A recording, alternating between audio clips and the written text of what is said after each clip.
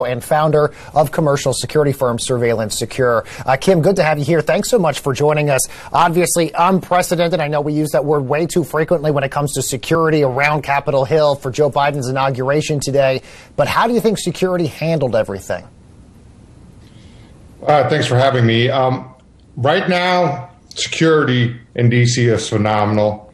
You have two zones. You got the red zone, you got the green zone. Nobody can get into the red zone unless they are authorized, if they are an engineer or if they're an essential personnel. So as far as DC goes right now, no problems, top notch. What they've been doing, DC has spent $45 million in just securing everything. Private businesses have invested their own money to make sure everything is taken care of. There's a lot of communication going on, which was not happening beforehand.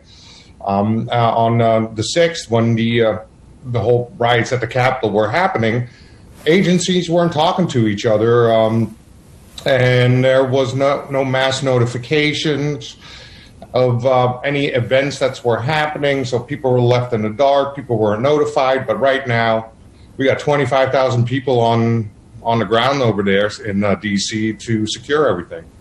Kim, the president, I have to continue to remind myself to call him president, not president-elect. The president mentioned in his inaugural address today, Kim, white supremacy and domestic terrorism. We know many of the state capitals across the country had increased security, New York, Michigan, other states as well. Is this going to be something that we're going to have to get used to, an increase in sort of an increase of this sort of security presence, given the fact that the president said that domestic terrorism might be something that we have to continue to monitor here? Absolutely. This is, I sort of see this as a 9/11. And a 9/11 for what happened in the Capitol. So everything, security is going to it's going to increase.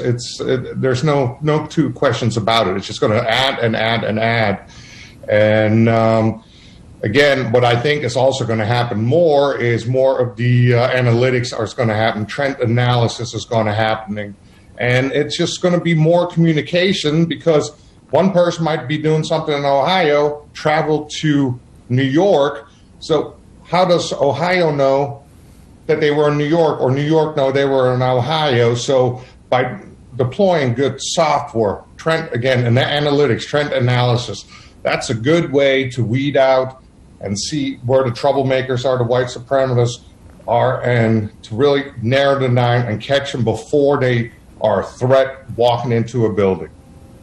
Alec, or Kim, do we expect, because a lot of this was propagated by President Trump, the fact that he's no longer in office, the fact that Joe Biden was sworn in today, and the fact that President Trump, we don't even know if he's going to run for president again down the road, does this give you the inclination that maybe domestic terrorism won't be as big of a threat if President Trump sort of goes and fades into the background here? I don't think it's going to go away. It's just going to, I've just noticed in the years in the industry, it just keeps adding and adding and adding, and the threat is just not going to go away. All right, Kim Hartman is the CEO and founder of Surveillance Secure. Kim, such a pleasure to have you on. Thank you so much for your insight.